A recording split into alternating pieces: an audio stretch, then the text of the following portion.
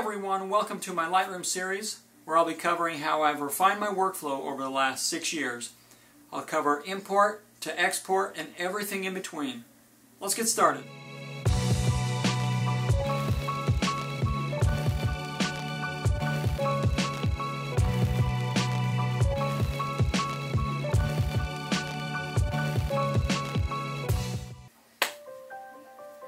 Alright, today we're going to cover the Develop module. This will take us through the basic settings all the way down through calibration. We're going to cover all the different panels here that we've got in the Develop module. So let's hop over into Lightroom and get started. Alright, now we're over into Lightroom and we're going to go through the Develop module. So you can see up here you've got your Develop module. And you're going to jump over to there by just clicking on it, or you can hit D for Develop, and that will jump you right over there. To get back to the library, you can come up here or hit E or G, and that will pull up the grid view in the library module. Okay, so we're going to back over to Develop, and let's just start over here on the left. We've got our navigator, so this is your image, and that will show you where you're zoomed into, and you can just click this little box and move that around as you need to. Out. And then you have your presets. So these top 7 are Lightroom standard presets, and then you have user created presets or ones you've renamed, things like that. Next up is snapshots. So snapshots, you can create a saved edit basically. So if you maybe do a different crop for this, a 16:9, you can hit plus, call it 16:9 and save that as a preset. Maybe you do a 1:1 crop for Instagram or a 4:5 for Instagram. You can save a snapshot of that. So the next is the history. So this will show you all the editing that you've done to this image. The history will show you all of the editing that you've done to the image step by step. And you can jump back to a step to go back to that edit and then restart editing from there. So comes in handy sometimes. Next up is the collection. So this carries over from the library module. You can see you have all your collections here. So a quick tip for this here is if you right click on this panel here, you can get all of these, or you can uncheck them if you don't want them, or you can do solo mode or uncheck solo mode. So if solo mode is unchecked, when you expand one of these, it doesn't close the other one. So if I have it in solo mode, it will collapse the other panels that are open. So you see that it collapses the previous one. I prefer to keep it in solo mode just because I have a big collection and a lot of times these are expanded out more, so I don't like zooming or scrolling a whole lot. So I keep it in solo mode. Okay, so down below here we've got the film strip as we did in the library module, as well as our toolbar here for choosing colors, flagging, and rating images. And you can zoom in here as well as show your grid. And then over here on the right hand side we've got our Develop tools. So let's just go from the top here. So histogram, this is very helpful to edit your images to match your histogram. The majority of the time, histogram will give you a proper exposure. And another tip here is you can actually edit right here in the histogram all of your basic stuff, which is your exposure and then these for highlight, shadows, whites, and blacks. So to show you how to do that, you just move your mouse up here and you can bring your exposure up, maybe bring your shadows up a little bit, your highlights down or up, whatever your taste is. And you can see that is changing it down here below.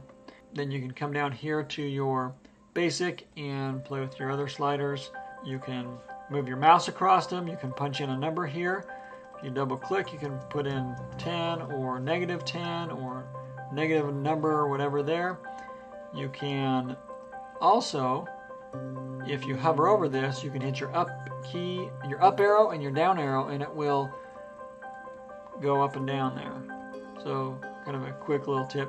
You can also put in, I think it's your brackets. I want to say your brackets will go up and down, and that's your rating.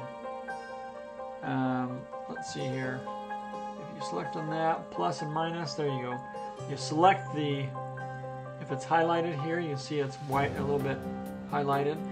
Use your plus and minus, will decrease and increase the shadows. So that kind of comes in handy. I prefer to use the mouse over this and just arrow up and down, or just crank my sliders. So just a couple ways to kind of play with those sliders a little bit. Next is the tone curve. So like I said in my import video, if you haven't watched that, go watch that now. I like a medium contrast most of the time. Probably about 80 to 90% of the time I use medium contrast. It just adds a little bit of extra punch and contrast there. These three are default Lightroom tone curves. Then you can also create some that you want. So I've got a bunch of different tone curves set up for different images or photos and things that I've done. Okay, the next after tone curve is your HSL and Color Slider or Color tab here. So what you've got is just your colors, and you can come through here and you can do one by one.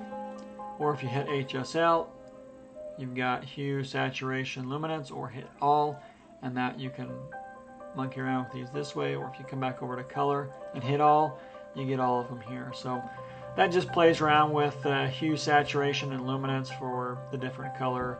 Next up is your split toning. You can add crazy split toning colors and stuff like that if you want to. If that's your jam, that's your jam. That's how you adjust that. Another quick tip while I'm doing it, if you double click on any one of these properties, it will reset it back to 0. Alright, next up is the detail. So this is where you're going to add sharpening and noise reduction. Lens correction is up next. And profile, I always set it up to auto, that way it's automatically done.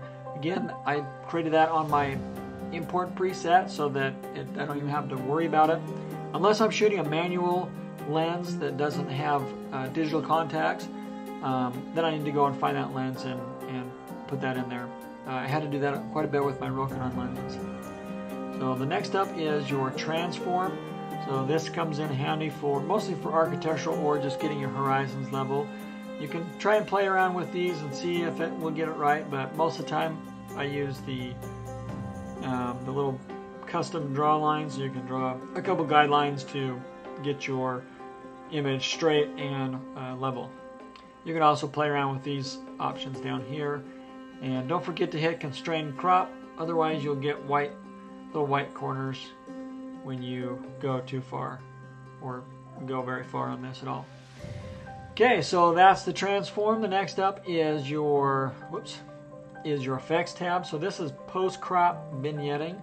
So this will apply after you've cropped an image. So let's say we crop this in a 1:1. Okay, so if you come down to your effects here and you add a vignette, you notice it's doing it to the cropped image and not to the original image that came out of camera. Next is the calibration, and I usually crank these up to a plus 10 for each of these. Just adds a little bit more punch of color. It's a good way to add some overall saturation without really overdoing it. I usually don't monkey around with the saturation here. Vibrance, I will boost that up a little bit usually. So that's the develop module tools there. One thing I didn't cover, and I'm going to cover this in a more in-depth video. In fact, it should be the next video, so don't forget to subscribe for that, which is the adjustment tools here. So this is your crop, your clone, or I don't know what they're called, the clone, spot removal, red eye adjustment, gradient brush, circular brush, and your adjustment brush. So I'll cover those in the next video. So that's your Lightroom Develop Module walkthrough. If you guys have any questions, feel free to leave them in the comments below. I hope you guys learned something from this. Don't forget to like, don't forget to subscribe, and hit the bell for notifications so I don't have to remind you guys when the next video comes out. Alright guys, till next time, bye.